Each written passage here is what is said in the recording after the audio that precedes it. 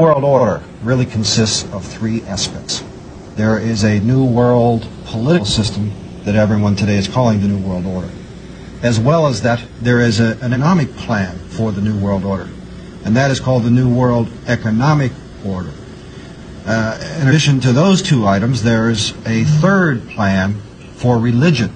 You see, the planners of the world know that men need a religion of some kind, even if it's a false one. So they have a plan to give us a new age world global occultic religion. So really there's three aspects to this New World Order.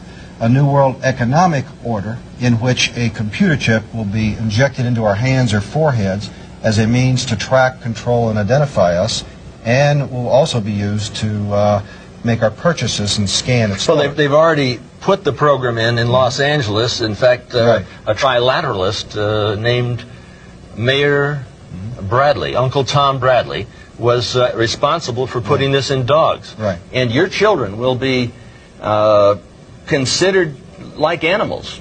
And operating through the Council on Foreign Relations, through the Trilateral Commission, through the Club of Rome, through Global 2000, which wants to reduce the population of the planet by, 25%.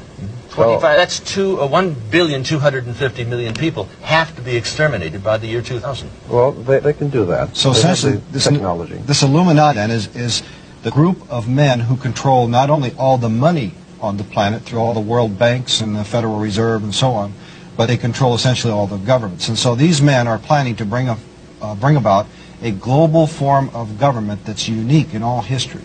It's a total enslaving system of world communism and fascism, controlled by a hierarchy in Europe that Anthony calls what? The oligarchy. Well, no, I call it the evil-archy. The evil-archy. The oligarchy of evil. So these men are satanically inspired, and of course we get that term from the Bible, which means the devil. They're satanically inspired to bring about a global form of government to every nation on earth.